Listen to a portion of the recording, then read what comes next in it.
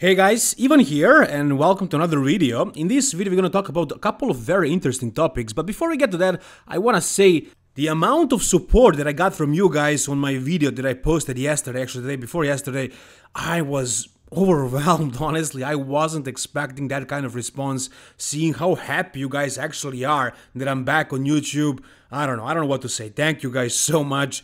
And also all the praise that I received on my photo that I posted from my competition.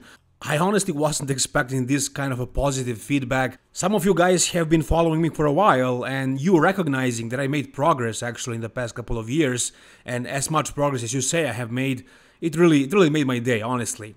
Now, at this point, I'm pretty sure most of you guys know that I competed at the European Championships, that I won my height class and the overall in my division, and while I was prepping for this show, I was using a bunch of supplements, honestly. I really wasn't pushing my body and my health to crazy limits to achieve the conditioning that I achieved. I actually maintained solid conditioning from my previous show, it was like 6 months ago, and I just cruised into this show and I slowly got more shredded. But there is one thing, I was eating a lot of protein, and I wasn't able to actually eat all of it from meat. So Old School Labs Vintage Brawn was a fine replacement for me, guys. I'm telling you, this protein is an isolate protein, it has almost no fat or carbs. It tastes so amazing, and because it's whey isolate, it's also egg white protein and beef isolate protein, it's basically like a meal. It's not like when you have just whey isolate, it just goes through you so fast. Actually, this protein powder I was able to have before going to bed, because it digests more slowly, and it really feels like you ate something, because it's from real food.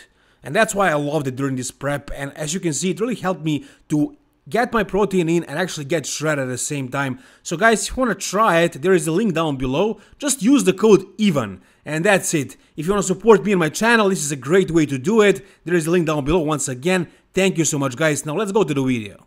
You already saw this little sneak peek of Big Ramy in the beginning of this video. It's him checking into the hotel, and somebody snapped a photo of him from behind, like he didn't know that anybody was taking a photo of him. But you can see basically how big he is right now, and actually he went to Pittsburgh Pro to do that guest posing that he missed last year. And a lot of people are saying, assuming that that might be the reason why he placed so poorly. Actually this year and last year. So at the Mr. Olympia he was 5th, and the Arnold he was 4th.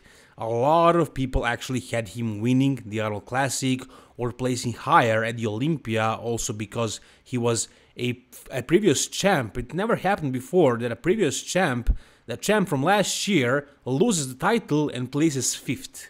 That was the first time, but I don't think there were many bodybuilders that skipped the Pittsburgh Pro guest posing organized by the president of the IB Pro League and the MPC, Jim Mannion. So I don't know if that has anything to do with Big Ramy's placement.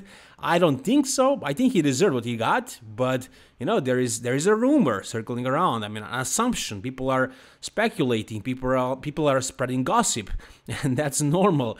It's just an assumption. I don't believe in it, but hey, he's here. He's in Pittsburgh. He is going to do this guest posing this year. Yeah, he's not skipping this one. That's for sure. And also, another interesting thing is like how big he is right now. I'm really curious to see him on stage. In this photo, he doesn't look particularly thick, right? But that's Big Ramy. He never really wears tight shirts. He always wears oversized shirts and pants as well. So you never really get to see how good he looks in clothes. You never really can assume that he is either big or small. But like he doesn't look super impressive right here, but I think that's mainly because of clothes. I'm pretty sure on that stage he is going to look very good, but I don't think he's gonna be, bigger than, for example, Nick Walker, because it seems like Nick Walker is really pushing the mass. And he is like in the ballpark, he is like in the same realm of muscularity as Big Ramy is. He's shorter, but he has as much muscle as Big Ramy does right now, for sure. And he's pushing the off-season. Big Ramy looks like he's just maintaining.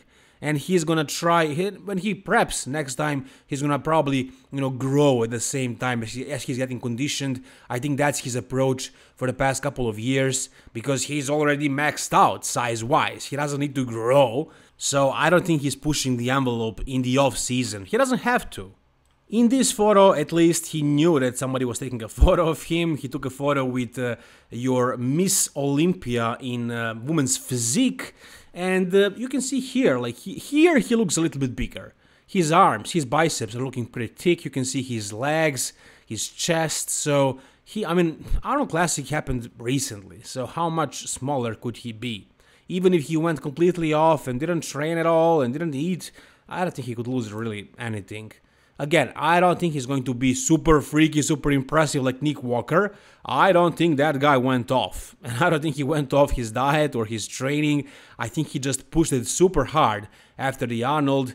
I don't think that's the case with Big Ramy. It doesn't look like that. But I'm really curious to see him on that stage and that guest posing. Even though it's not a pro show for Men's Open, it's just a guest posing. I find it probably more interesting than the majority of the shows in the year, really. Because what are bodybuilding shows? They're not real competition. It's not like soccer.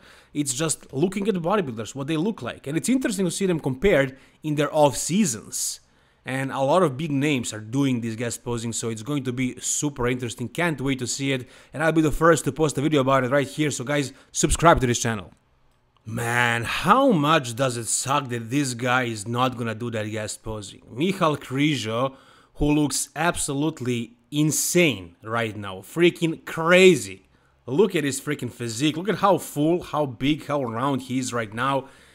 And yeah, as far as I know, he's not doing the Pittsburgh Pro guest posing. I would love to see him compared to Big Ramy, Nick Walker, Samson Dauda, Hunter Labrada right now, the way he looks in the off-season.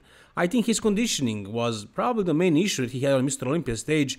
And in the off-season, he would probably blow all these guys out of the water. I'm pretty sure he would kill them all. And that would be a hell of a guest posing. I think this guy should definitely do more guest posings. I don't know if promoters are aware how good he would look in a guest posing. I don't know why they're not calling him, or they're calling him but he doesn't want to do it, or he's charging too much. I don't know, but I think this guy should do as many guest posings, as many appearances as he possibly can, because this is a sight to be seen. Like, if he was guest posing in whichever show close to Serbia, close to my town, close to my city, I would go and watch it definitely. Like, that would be super motivating or demotivating. Seeing how somebody can be this big, this freaky, it's insane. It's ridiculous. Unfortunately, we don't get to see him compared to the big guys, to the big boys, to Nick Walker, to Big Ramy, Samson. Very unfortunately, but at least you can see what he looks like right now on his IG, and God, is he impressive? Is this freaking insane? This is ridiculous, man.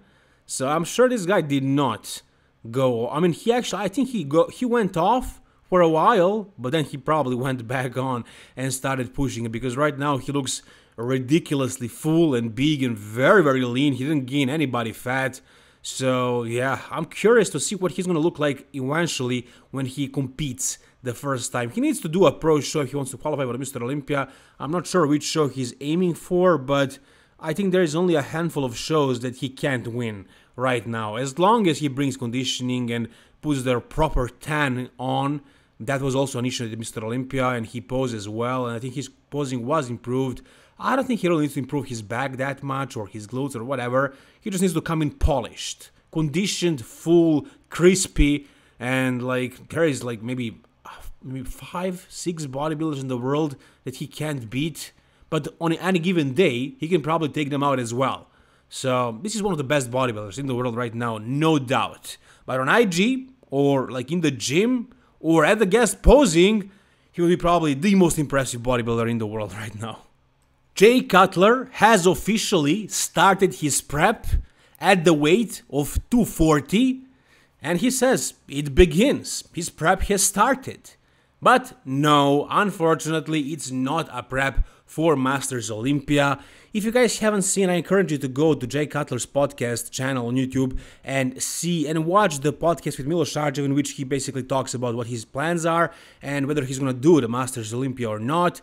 He said he's not going to do the Masters. He's going to prep, he's going to try to transform his body for his birthday. He's turning 50 this year in a couple of months, like 4 months or so.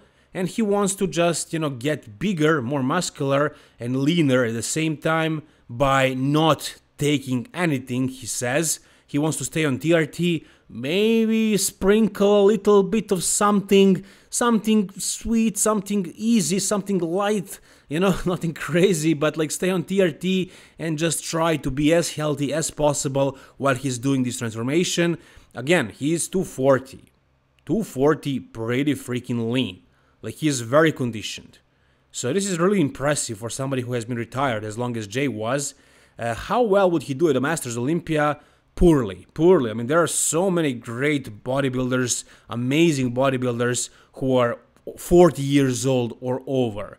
Jay is almost 50, so he can't compete against those guys. I mean, there are probably going to be some guys we never heard about doing this show, like we didn't expect to do as well as they will do.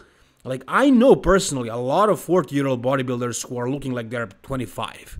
There are genetic marbles like that. As the Masters Olympia approaches, if there are some guys with crazy updates, I will make videos about that. We're gonna review that Masters Olympia before it happens for sure.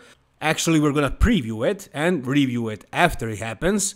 So guys, stay tuned, subscribe to this channel. There is a lot of fun stuff in preparation that's gonna happen on this channel, potentially a podcast as well.